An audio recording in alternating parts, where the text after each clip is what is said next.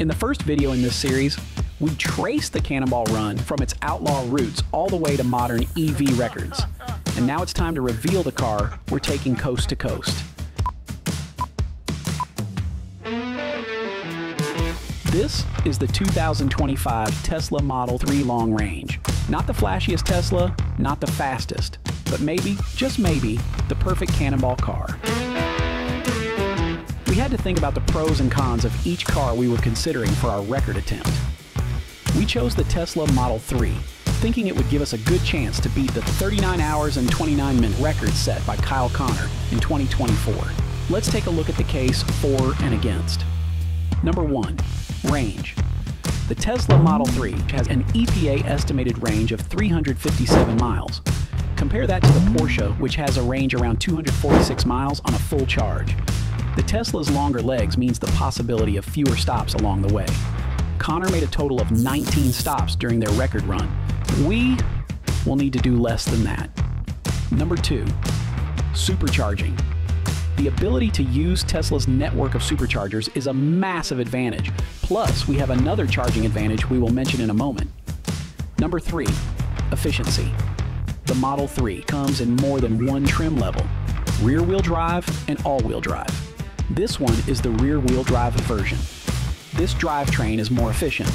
More efficiency means more range. Number 4. Charging. We can utilize other electric vehicle charging networks. The Porsche didn't have access to the Tesla supercharger infrastructure, so they couldn't take advantage of an invaluable number of extra charging options. But we will have access to both the Tesla superchargers as well as Electrify America Level 3 350 kilowatt chargers. This Cannonball isn't as much about top speed as a full-out gas-powered run. It's about time saved. And that comes from fewer stops, faster charging, and smarter efficiency. Now let's consider some of the negatives. Number 1, this car is not a performance trim level. That means no insane acceleration. Number 2, battery taper. Charging slows at higher states of charge. Or, stated differently, the more full the battery, the slower it charges. The Porsche has a charge curve that tapers off at a much higher state of charge.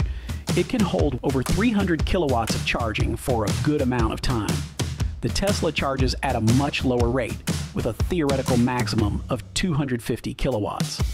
And the Tesla charge curve tapers quickly, slowing the rate of charge much earlier than the Porsche. We weighed the percentage of charge against the range from that charge, and felt like the Tesla's added range helped mitigate the Porsche charging rate advantage. Also, remember, they only used Electrify America charging stations. We have access to both Electrify America and Tesla's network of superchargers. Because of that, we shouldn't need to charge at any charger that isn't a newer, faster generation of charger. Number 3. Competition. The Porsche 2024 record will be tough to beat. Faster charging curve, higher top speed. But again, breakneck speed isn't the full answer. Speed helps move you along faster, but battery capacity shrinks faster with higher speeds. On paper, the Tesla Model 3 may not be the obvious choice, but Cannonball records aren't set on paper, they're won on the road. So this is the car we have chosen. But since we want to beat the Cannonball Run electric vehicle record time of 39 hours and 29 minutes, we're going to make a few modifications to this Tesla. You can see those modifications in this video right here.